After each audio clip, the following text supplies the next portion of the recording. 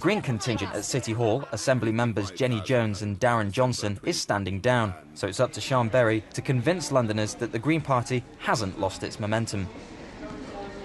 And Sian Berry joins me now in the studio. Sian, let's talk about housing, first of all, because it's such a big issue. You want to build 200,000 homes by 2020. That surely means building on the green belt. It does not, no. We have lots of public land that we can use. We must keep the principle of brownfield land first, town centres first, for as long as we possibly can. What I've said is the next London plan should not relax the protections for the green belt or metropolitan open land. After that, when we've built 200,000 new homes, we may be short of space, and we'll have to think very hard about whether we do encroach on the green belt or whether we jump over it and start with some new towns and things like that. But for the next 15 years, I think we're OK. Right, you can sort of guarantee that. You want to prioritise brownfield sites, so does everybody. The point is they're not always appropriate, and some of them, as we know, are highly toxic. Shelter says that most of the brownfield land already has houses on it, so you'd have to look at it before 15 years' time in terms of greenbelt planning. No, I don't agree. I think there's a lot you can get from also building on top of the homes that we already have. You can do some very creative things with infill. We have an awful lot of car parks in London, which we're not going to be needing in the future because we're going to be driving less, we're going to have better public transport, cheaper public transport under the Green Party. So I think we are OK for this for the next 15 years. And I think relaxing the protections too soon would just lead to greenfield being used first, and that would be wrong. You've said in your manifesto that about half of the 200,000 homes you want to build will be affordable. But you don't provide a definition, so in a sense it's meaningless. What is affordable for the Greens? No, we do provide a definition. Tell us. Yeah, no, well, Caroline Lucas tried to put an amendment into the Housing and Planning Bill recently. We need to define a living rent. Right. In a quite sophisticated way. We need to look at it at a London level. At the moment, we're paying around about half our average salaries are going on the average rent across London. But what's and that's the figure? Far too and high. Is it in your manifesto? People believe that it's around about 30 or 35% is affordable. But I think we need to look into that for London because other living costs are very high, including things Shouldn't like that have been in your transport. manifesto? Because people will want to know. It gives a sense of certainty. No, I think we need to do a study properly to work it out. I think Right. jumping ahead, just shouting out a number, isn't the right answer. So it's not there. I mean, when you say you have got an affordable figure, you haven't actually got one as yet. No, we want... I mean, the same way as we calculate the living wage. And the Greens, Tony Travers in that video is talking about how we don't do deals. We do deals. We won the living wage unit out of Ken Livingstone.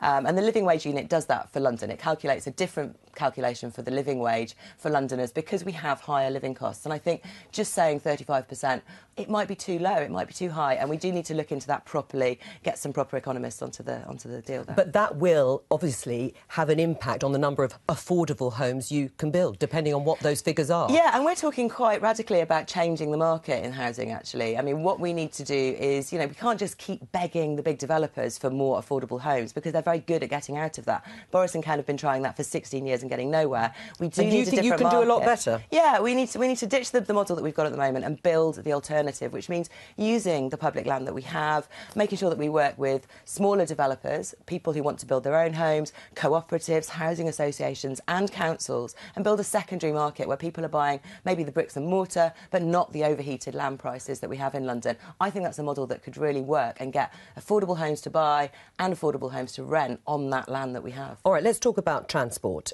because in the film it talked about introducing a new one ticket to allow people to change between modes of transport without paying again. How much will that cost? We think we've spoken to Transport for London about this because all my fare plans have been fully costed up. They estimate that adding a bus journey to every tube journey, which is a good way of making that estimate, would cost around about £200 or £300 million a year in the budget. Right, how would you pay for that? Well, overall, including the plan to flatten the fares, bring down the fares in outer London to central London, we think about 10% of the fares budget, the fares income would be lost that way. And we propose to get that back by increasing the costs for driving in the city. And I think that's only fair at the moment. So it's very speculative, though, isn't it? But, well, no, we can bring in a new congestion charge that is smarter and covers the whole city. And it's only fair. At the moment, fare payers contribute 40% of Transport for London's budget. Car drivers only 2.5% through the current very small congestion charge. But the other issue we have to deal with is air pollution. And so I think the congestion charge that covers all of London needs to be combined with an ultra-low emission zone. And that way you make up the money that you lose in fares. And I think that's the right way to go. People who take public transport are doing the right thing. They shouldn't be paying all of Transport for London's budget. But you would be leaving TfL Transport for London London with a $250 million black hole, in essence, and just hoping that more people will use the transport network, fewer people in their cars? Well, no, because, I mean, our fares policies would come in gradually and we'd bring in the congestion charge in the low emission zone over a couple of years using lots of consultation. And so if anything went wrong in that process, then we could change them. There won't be any black holes. And we're really, really committed to investing more in public transport and walking and cycling and sorting out our town centres. And we don't want that money to be in jeopardy. Right. I mean, you want to close down City Airport. You talked about air pollution. What do you say to the 2,000 people who work at City Airport? Well, I think there's a real opportunity with City Airport once Crossrail opens and people can get to Heathrow more easily to shift the flights there, and that would shift the jobs as well. And that would free up 500,000 square metres of space. And the vision you could have for that amount of space in London, I mean, you're talking about the lack of brownfield land. You've got an airport's worth there. We could build a new quarter for the city, homes and businesses. And people in that area are blighted by noise and air pollution. It would make a real difference to their lives too. Let's talk about the long-term goals as listed on the Green Party website and whether you support them all, because not all of them were in your manifesto. I mean, do you support the idea of a zero growth or even negative growth economy in the long run? And I think in London, we're inevitably going to grow in London because our population is increasing so much. So that's not a desirable aim. The aim economy for of you. London needs to increase. But I think we need to build a more resilient economy. Later today, I'm going to be launching my plans for a bank for London, one that's going to help small businesses to grow, be a space for people to ethically save as well, so that more of Londoners' money stays in the local economy, doesn't fly off to tax havens and all that kind of thing. I think we do need to be building a different kind of economy, but there are plenty of jobs in a green economy.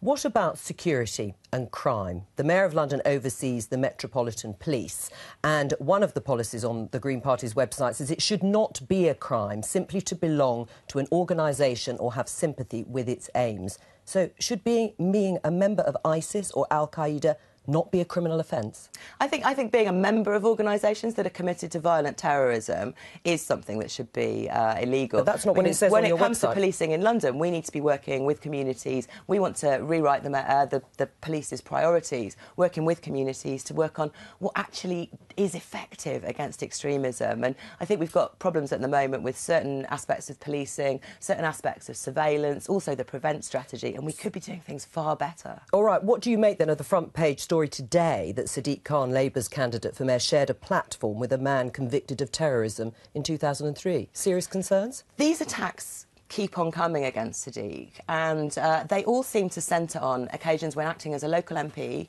or as a human rights lawyer. He's been doing things like, I think the attack today is about a conference that was about the treatment of prisoners in Guantanamo Bay. And we know there was injustice there, and it's about due process and things like that. And I think these attacks, I think they're coming from the Conservative campaign. I don't think they're respectful to London. They're seeking to divide us, and I think that's not the campaign we want to see in London. Sian Berry, thank you.